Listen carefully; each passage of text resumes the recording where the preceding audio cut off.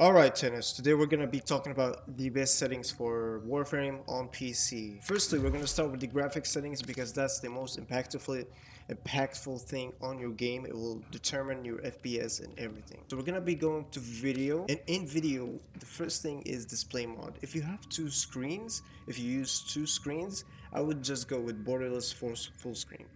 If you have one screen, then you can go full screen and reduce latency in the game. But I would just go to borderless full screen because it doesn't make that much of a difference. If you have two screens, you would be using both, so that would help you a lot. Vertical sync, I always turn this off in every game. I have never turned it on a day in my life. For max frame rate, I would just recommend you to put it at your monitor's refresh rate. But if you feel like you want to push it up more, you could put it at no limit. But I would just recommend this right here. This would be good. Brightness I keep at 50, contrast I keep at 50, field of view 90, so you can see a lot more. Show FPS, I would turn this on so I can see my FPS. If your PC, let's say it's a kind of a low-end PC, then I would just put FSR or NVIDIA DLSS. But this game is really old.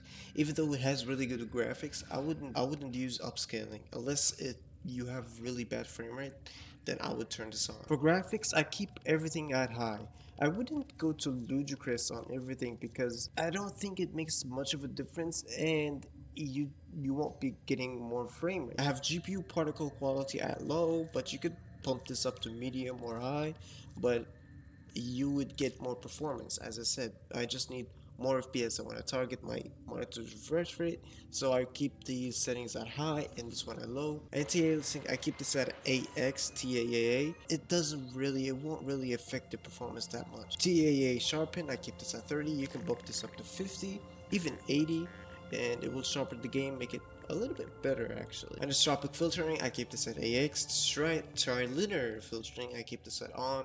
So these really smooth out the game and make it look a little bit better. All this is really personal preference. It depends on your PC, but you can follow my settings right here. I turn this off, motion blur, depth of field, distortions, because these really make the game look actually bad and not good at all. Bloom, I actually would turn off, but bloom actually increases the lights brightness when appropriate, so yeah, it's pretty good. I turn this on, I keep it at 30. Do not bump this up, it will actually make the game look worse. Keep it at 30 and that would be great. Effects, I actually turn this on so I can see the effects on my weapons. Contact shadows, character shadows, such as, I keep this all on. Dynamic resolution, I turn this on because it will actually reduce the resolution whenever you play. And say there's a lot of effects on your PC, on your screen going on, it will turn the resolution a little bit low so it can sustain your frame rate. I do not like this. It actually reduces the quality when I'm playing, so I just turn this off. This will reduce latency, but actually might reduce your frame rate as well. I would turn this on, but also I don't want to touch it because it's inconsistent. I think if you have a consistent frame rate, that would be better than less latencies. Accessibility, these settings are really important. First and foremost, fire manual triggers consistently. The manual triggers, you would have to click a lot, but if you turn this on, you can just hold it and it will turn into an automatic weapon. It's really important. I would turn this on, but this is all really up to you here. Aim assist, everything here, all this is up to you. Colorblind compensation, I use Deuteranopia because it makes the game look a little bit better actually, and I keep the colorblind filter strength at 15. Preview visual effects intensity, I turn this off, and I keep the visual effects intensity at 115. Now listen to me here, some people turn this all the way down because they don't want effects on their Warframe, but look at that, he's not so cool anymore. But if I bump it up, say 110, it looks a little bit better. It doesn't really matter if I put it at 100, but it actually does matter because the game would look a little bit visual more friendly, so it will look way better to the eye, and you can see your enemies a lot more better. So you can turn this down, but I like to keep this up because I want to see my Warframe in his cool fashion. Enable screen shake, I turn this off. I don't want my screen to shake. I want to aim clearly and I want to see my enemies clearly. Now, character highlighting, this one is really important. Turn on enemy highlights. put the color to red or whatever you want. You could put it to pink. Pink is a really good eye color to focus on.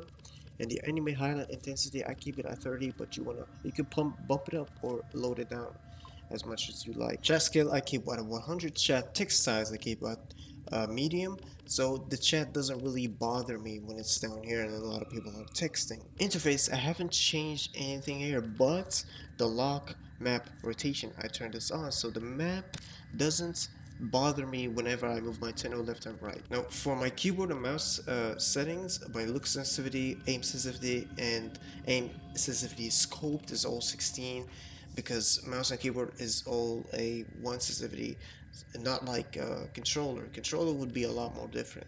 Mainly with fire weapon input. This one helped me a lot because whenever I melee, especially with Excalibur, I have to click E. But if I actually click my left mouse button, it would melee until I aim, so it uses the weapon. So this one is really good.